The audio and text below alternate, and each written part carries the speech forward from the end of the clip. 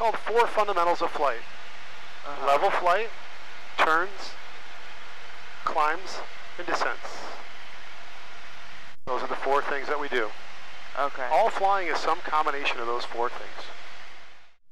All right, airspeed's alive. Engine gauges are all in the green. This is yellow, but that's normal for this plane. Lawrence Tower, 5910 Charlie. Can I start pulling back towards you? 22. Pull back towards you a little more. Hold what you got. 29 right. Just hold that. Left. Just hold it right where it's at. Departure for John Wayne. Hold a little more. Right downwind departure there for John Wayne Airport. Awesome. Good. Says the 9 Papa base. Just look outside at the nose and the horizon. Right now, the nose is covering the horizon, right? You can't even see it. That's normal. I don't want you looking too much at the instruments at all. Just keep your eyes outside. Try to keep the wings level. Takeoff 29 right with the horizon. Lawrence, our banner tow 3193 Victor, Manhattan Pier requesting transition. Wings are going to the left. There you go. Basically. Keep the wings level just by making left and right corrections on the yoke. Okay. It'll be bumpy just for about another 1 minute, and then it'll smooth out. Traffic just north of your position 300 I'm going to bring up the flaps. Pull back a little bit more on the yoke. Pull towards you a little bit. There you go. Was that for 3193 Victor? For 93 Victor, there's traffic just north of you, below you at 300. Cool. All right, Roger. So the horizon I think it looks like it should be cutting through right this way. You won't be able to see it because the nose is blocking it. That's totally normal. Following says on a mile and a half right base to final now. There we go. Zero Lima Papa. Bring that nose up just a bit more, and point slightly back. There you go. Base. Spend downwind from my base 9 Alpha. Cool. See how high the nose is here? Bring that nose down a little bit. There we go. So I'm going to make just small movements to keep the nose right here. Like driving a car staying in the center of the lane. Just small movements. Look out the 6830 Hotel Florence Tower.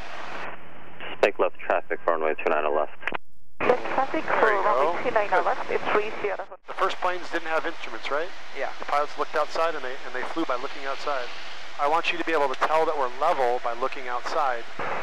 Then be able to look back in here and say, oh, yep, we're definitely level, because my eyes tell me that. So if you look at the horizon and this wingtip, it should be about the same distance as the horizon and that wingtip.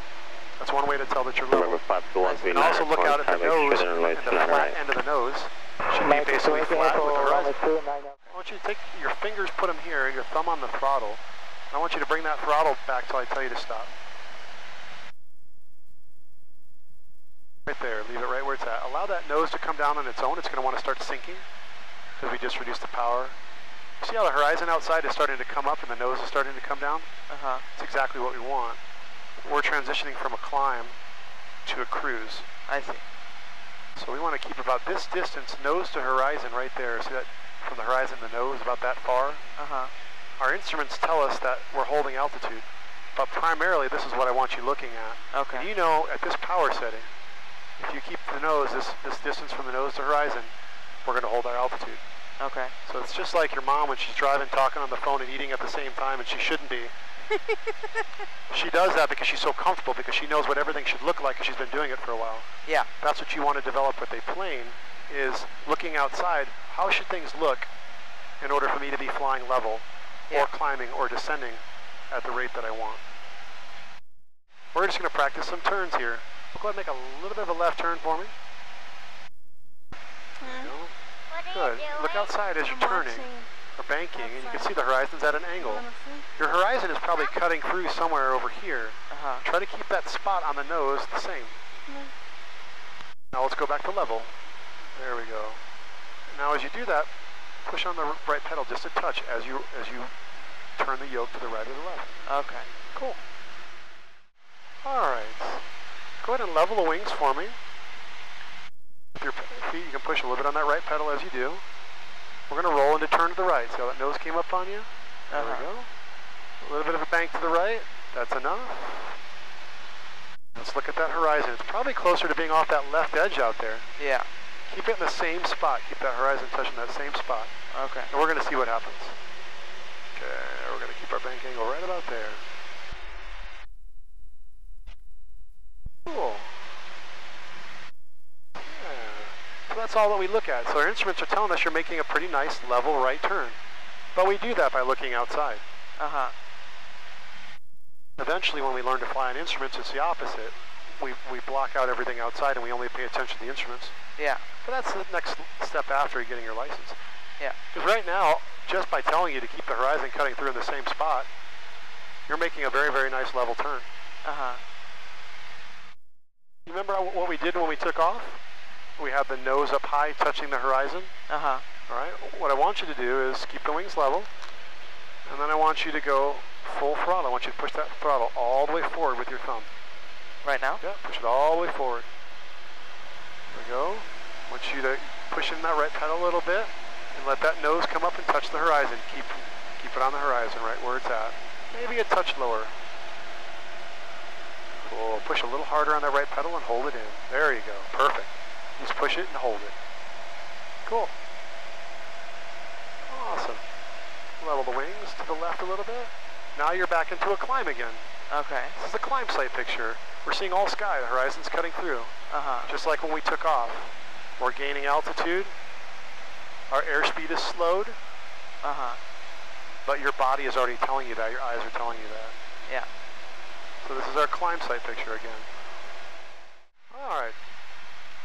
What I want you to do is I want you to take the throttle and I want you to pull it back a little bit more until I tell you to stop. A little more. A little more. Okay, good. Keep flying towards that peak there.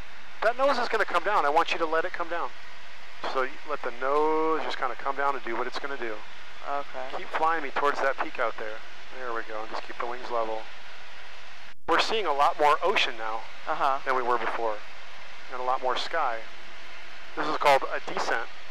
We're losing altitude. We're going down. That's what we want. We reduced our power. Make sure you're not pulling back at all. Good. We're losing altitude. We eventually have to descend into land. So we do that by reducing the power and looking outside and increasing the distance, the nose to the horizon. Yeah. Cool. I'm going to reduce the power a touch more so we come down a bit steeper. Now that distance is going to get even bigger. And that's okay. Just keep me flying towards that mountain peak.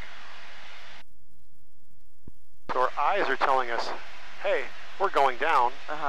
And the instruments are also telling us that, but we use these only to back up what our eyes are telling us. I see. I want you to reduce the power a little bit for me like I showed you earlier. I'll tell you when to stop. Keep pulling it back. Cool. Keep it coming. Keep it coming. Right about there is good.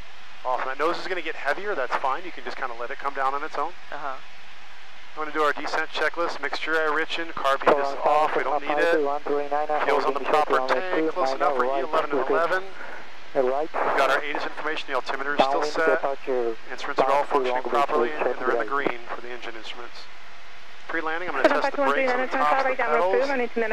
They're working. Landing light we don't need. Autopilot we don't need. Seatbelt shortness. I'm going to put my harness back on. I took it off so I didn't have more room. Let that nose come down. Make sure you're not holding it back at all. Okay. Okay. I'm going to reduce your power a little more for me. Pull it back towards you. There you go. Pull it back a little bit more. Good.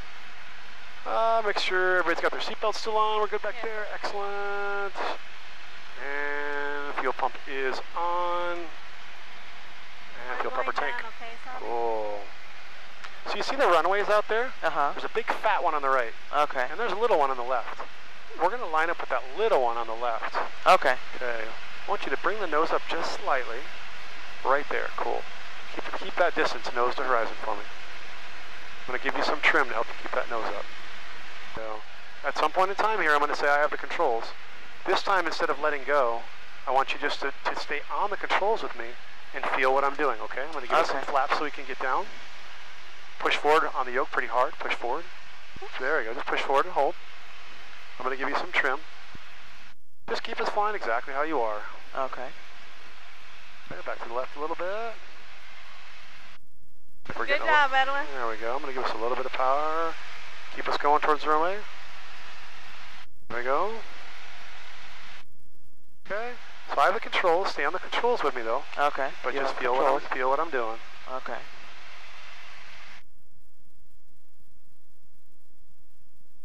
Oh. No, 139er, frequency change approved.